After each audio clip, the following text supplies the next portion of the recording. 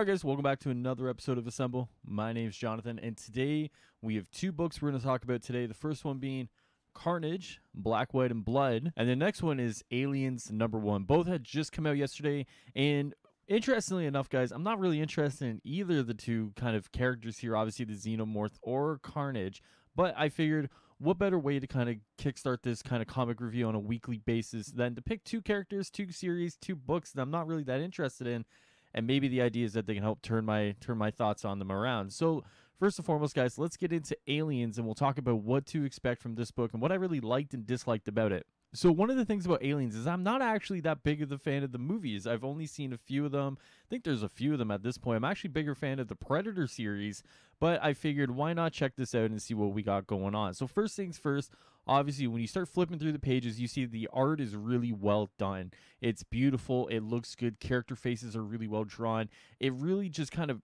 brings it all together. I really find like the art is a make or break for comic books, and I find that this really does make it and doesn't break it at all. Whether it's, like I said, the characters or the Xenomorphs themselves, it is a really good art style that I think will lend itself well to the story moving forward. So if you're someone who really has to look at the art to really know if you're gonna like a book or not, this is one of those ones that I say really well done. So for the story, guys, obviously the story is centered around Gabriel Cruz. Gabriel Cruz is a soldier in the Epsilon space station. You don't really know too much about him. You don't really see a lot of kind of background details, but you know he's gone through some things. He's had some run-ins with the Xenomorphs before. He's having nightmares about them.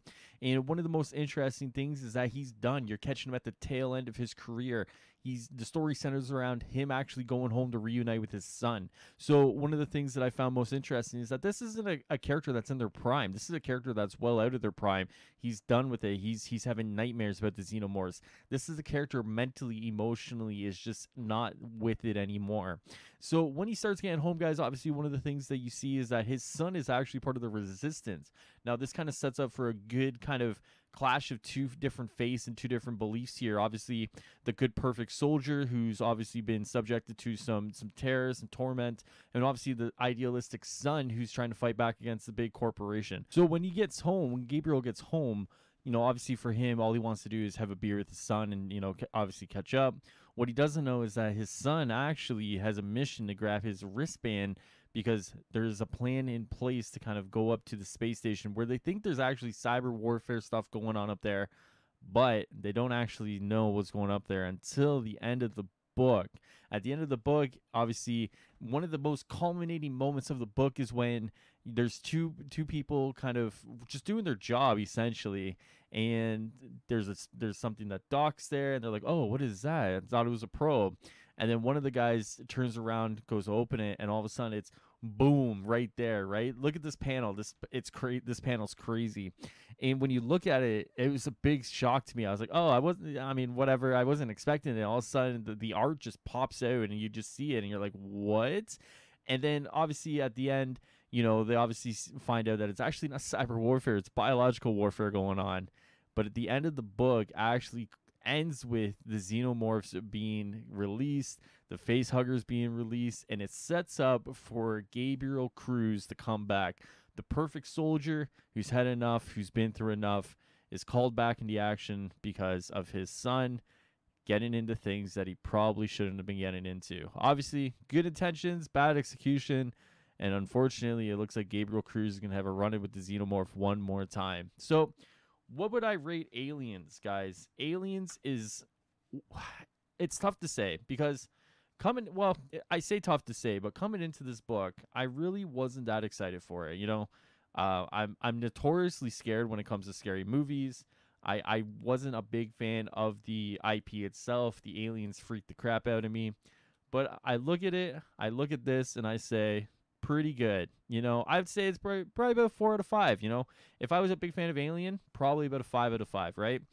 You don't really need to know a lot of the backstory here. It's one of those things where, it's pretty fresh, it's pretty easy into. All you really have to know is that aliens are bad, and if you know that, then you know pretty much all you need to know. So if you're interested in checking this out, guys, if this is one of the books this week that you were kind of iffy on, I'd say go pick it up, whether it's through your local comic book store or your digital means. It is very good, very well worth it, and it's probably the best book out of the two that I've read. But with that being said, I'm not going to spoil anything about Carnage, because I think Carnage is in its own right a book that I think is really good. But definitely, if you're looking for this and you think this might be one you might be interested, go pick it up. Okay, so now we talk about Carnage, and Carnage has probably been one of the most interesting books I think I've ever read. My comic book history doesn't go back that far. I've only been in comics on and off since probably like 2012. So for me, when I look at Carnage, I'm like, it was a really interesting book. Now, one of the things is I don't really like Carnage as a character. I look at Carnage and it's just very over the top. He's just one of those characters that it's just like it's almost like a mockery of himself, right? I know there's a lot of Carnage fans out there, but I look at like the over the top murder and everything. I'm like, yeah, look, okay, it's fine, whatever. So I bought this thinking, you know what, give it a chance, and we'll see at the end whether it's a book that I'm going to continue on or if it's a book I'm just going to put down, a one and done scenario. Well, I picked it up, and what I found was that it was really well done. So the story kind of jumps over a bunch of different places, and maybe this is just my inability to kind of pick up the story threads where they are. It really seems like there's 3 stories that take place within this book. There's obviously the first part where it looks like Carnage is fighting Cloak and Dagger, Captain America, Spider-Man, kind of tying it all in with Shriek and everything going on there. There's obviously the second story where it's back to the Western, where it looks like there is a sheriff, a federal marshal hunting down Carnage. And then there's the third story where it's actually, and this third story actually splinters off into 2. It's almost like a pick your own adventure novel with Carnage being the main character. And this third one splinters off, and it's a U.S. agent, kind of Flash Thompson, Agent Venom kind of thing with Carnage instead. And so one of the things I actually really liked is each of the 3 stories really told a different aspect to Carnage. Well, I say that, but the first 2 are pretty simple. Well, actually, let me back that train up. So in the first part, in the first story, you really see this love story with Carnage. The real like bond that he has with Shriek, and it really is like a characterization I would have never expected from a Carnage book. Now, remember, I've never really read a Carnage book before. Whenever I've read a Carnage story, he's always been the antagonist against Spider-Man, right? So for me, really seeing that kind of love side, that heart side, that obviously it's a little twisted, but with that being said, it is a really good start to the book. I really liked it. Once again, it wasn't really something I was expecting. Then we go into the second story, which is the federal marshal hunting Carnage down. This was a more kind of like, murderous blood path story that you get. And, I didn't really care for this one. I really thought it, like, unless this kind of continues on and there's like a meaning to it and something that really ties it all together, I really looked at that and I was like, okay, like this is probably like the least interesting part of the story. And then the third part actually is where it's, the new, Agent Venom, but with Carnage. And then what the most interesting thing, guys, I'm going to show some panels of this one on the screen here. And one of the most interesting thing, it does like a choose your own adventure, roll a dice kind of thing, like a 6-sided die. And you really get to choose where you go. One of the most interesting things is that I actually had a hard time following along with this. I just wanted to read it straight up and try to piece it all together. What I would really say is definitely follow the instructions, I guess. It's one of those things where if you don't follow the instructions, you can get lost. But one of the things is that at the end of it comes to 2 endings here. Now, obviously, the first ending is where Carnage kind of does what Carnage does. He's a murderous kind of a symbiote, and he is what he is. The second ending, where I actually want to see the story go, and maybe I'm a sucker for redemption stories, is I want to see them actually go with the second ending of the third story, where he's actually like a superhero, where there's actually a chance at redemption for Carnage. Now, obviously, Carnage is one of those villains that I don't think will ever be redeemed. It's almost like a Green Goblin, for example. Like, could you redeem Green Goblin? Yeah, maybe for like a storyline, and then obviously you're going to take it back. But it's one of those things where like Carnage and the history behind him, could there be a redemption story there? Interesting.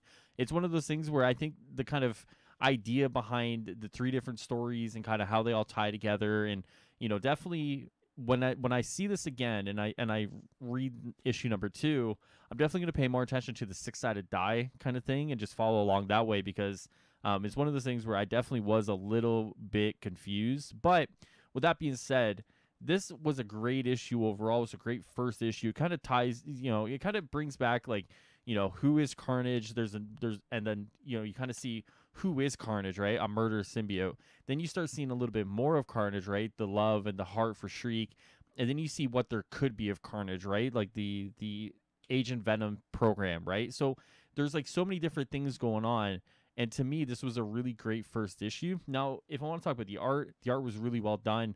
It had like not that many colors to it, which was really interesting. It was one of those things where, in contrast to Aliens, Aliens had a lot of colors. It was very well colored. Like there was so much colorful range there that when I was looking at Carnage, for example, it was very like reds, whites, and blacks kind of thing. And maybe that's, black, white, and blood, right? Black, white, and red kind of thing, right? Maybe that's the whole thing about it, right?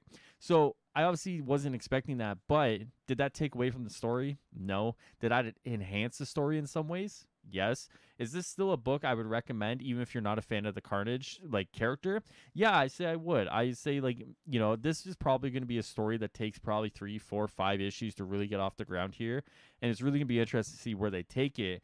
But for me, as someone who's reading a lot of Venom, as someone who's always been reading Spider-Man as much as I can, this is actually a good book, and I would really say if you're a fan of the symbiotes, if you're a fan of Spider-Man, it's not a bad idea to pick this up and see exactly where it goes. So once again, guys, what would I rate this out of 5?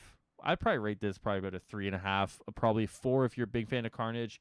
Once again, obviously the pick your own adventure was a little confusing for me, just because it's something I've never seen before in a book. But if you're used to that, if you understand it, if you get through it, it's probably closer to a 4, to be honest with you. But once again, that's what I thought about Carnage, guys. Definitely this week, 2 solid options there if you're interested in starting either of these books. Every week, guys, I'm going to try and pick up some books and just try and talk about them. If I'm not really following a story in a weekly series, I probably won't pick them up.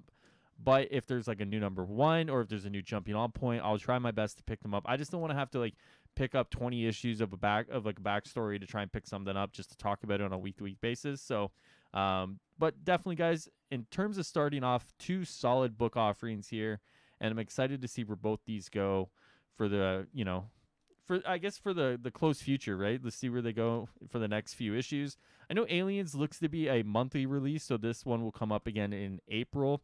I'm not sure where Carnage is yet. Carnage definitely could be a bi-weekly or a monthly. I just don't know off the top of my head. But with that being said, obviously 2 great books, guys. And that's it for the show this week, guys. If you're interested in checking out more of this stuff, I'll be posting more reviews on a weekly basis, talking about some MCU stuff, doing some MCU reviews, and we're doing some trades reviews, guys. I got a stack of trades behind me: Avengers, Spider-Man, Venom, Captain America, that I'm going to have to get through here and talk about very soon. So if you're interested in checking all that stuff out, make sure you hit that subscribe button, and I'll see you guys next time here on Assemble.